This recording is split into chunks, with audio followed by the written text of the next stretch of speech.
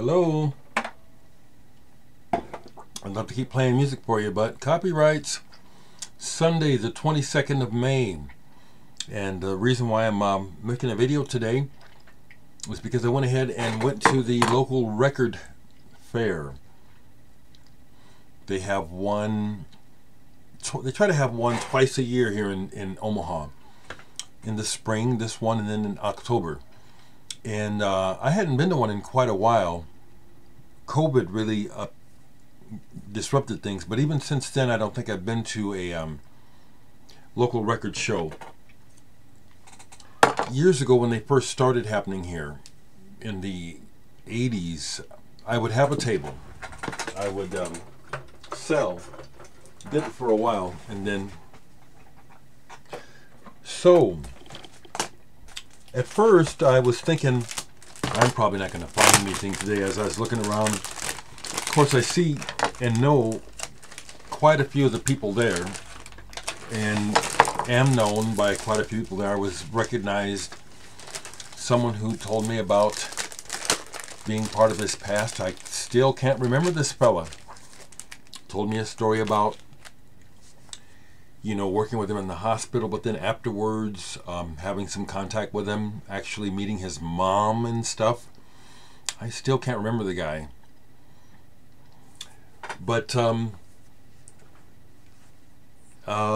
was fun, and I did find a few things. I was happy that I actually found a couple of items worth mentioning, and the first one that I'll mention is what I was playing. I used to have this album and sold it.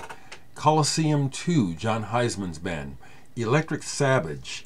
This is when he had Gary Moore and Don Airey in the band. Good players, and glad to get it back, and I was really happy. I didn't even notice it at the time, but I got a UK pressing up at this time, whereas my original copy was US, obviously. It's that kind of frenetic fusion sound where it's like a lot of fast and furiousness going on here. That was a good find.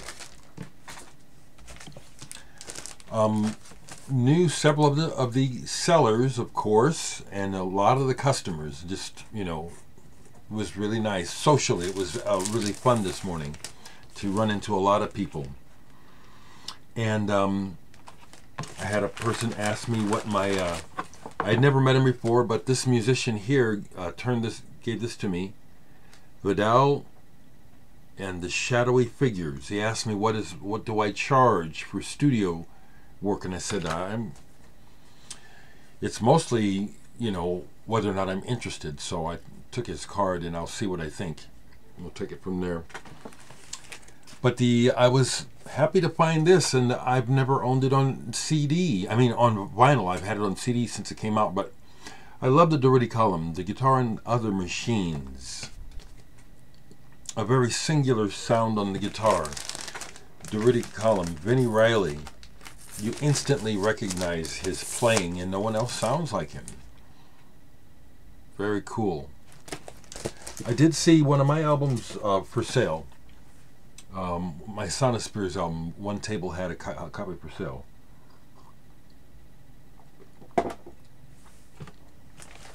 I offered to sign it, but no one had anything. This was a good find. Don't imagine I'll play it a whole lot. It's all voice. But the Ogan label, to start with, don't see many things on this label. British jazz-based label. And this is with some of the best. Julie Tippetts, Maggie Nichols, Phil Minton, Brian Eley. Voice, so it's all voice. And these folks are all quite accomplished and adventurous with what they do with their voices. So this will be a journey to get into.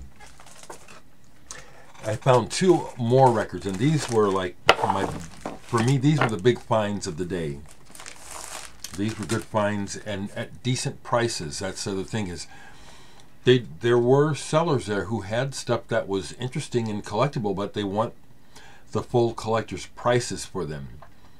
And I'm just not ready to spend $200 for one record, even though if I were to sell my copy of that record, I would try to get that for it. So I was very happy to find this, Dulcimer. And I turned as I had turned as a boy. Came out on Mercury Records. I think it was 1970 when this came out. I remember seeing this back in the day. Intrigued by the artwork, but I don't remember seeing it as a cutout. I don't even know if it, I don't know, because the copy I found today is a white label promo. This is really good. It's the sort of thing I'm looking for. It is English-based folk rock. There's poetry on here. The spoken word stuff is by Richard Todd. And this is strong. This is good. The cover tells you this is good. The quality and the writing and everything about this matches the cover. I was very happy to find this at a very decent price. Very decent price, and they gave me a discount on top of it. Very happy to find this. My other real happy find was this from 1970. The Advancement. Early mixture of Baroque, classical, and jazz elements in a rock sort of setting. The players on here, some of them come from Gabor Szabo's band, which the backstory explains. But the other name that caught my attention on here is the vibraphonist, Lynn Blessing, who, I forget the original connection. I thought it was Soft Machine that maybe he did some session work for, but, excuse me, as a player, he caught my attention a while back. This is very, very good. And it's not a typical sound either. This is very good. Almost somewhere along the lines of David Axelrod. Stuff like that. Was real happy to find this today. The Advancement. So I just wanted to just touch base right quick, because I, you know, kind of in my mind to take the weekends off anymore. Overall, things have been pretty good here, life-wise. I had to have a conversation with my neighbors about their dogs. They're still relatively new. I think they've been in that house over a year now. But they have 4 dogs. I don't even know why you'd want to have 4 dogs living in a house, inside the house with you. But one of them is a Rottweiler type. And when I go to get into my car, if he's outside, he'll jump up. He barks, you know, not friendly. But he's got to the point now where he jumps up on the fence like he's going to try to get me.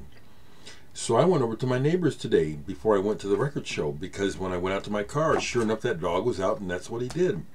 So I went to my neighbor's and I said, "Hey, what's up with this, man? You know, I'm worried about getting in my car because of your damn dog." So the neighbors apologized and said they plan to put something up so that I have protection. And I told them I'd appreciate it, because I don't appreciate, I ain't done nothing to these damn dogs, and to actually have to feel concerned just to get to my car.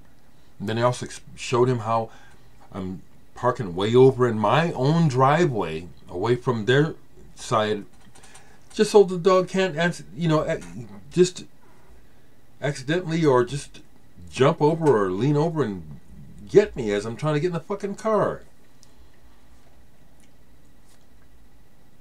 Something that happened today, so. Okay, that's what I wanted to share. I'm going to give this person a listen to see what he's doing, because I told him I say no more often than yes, and it's not about money. You know, he's talking about hiring me. It's like, well, that's not enough. You know, if I gotta like what you're doing. So I'm going to check it out now. Y'all have a good life, okay? Enjoy.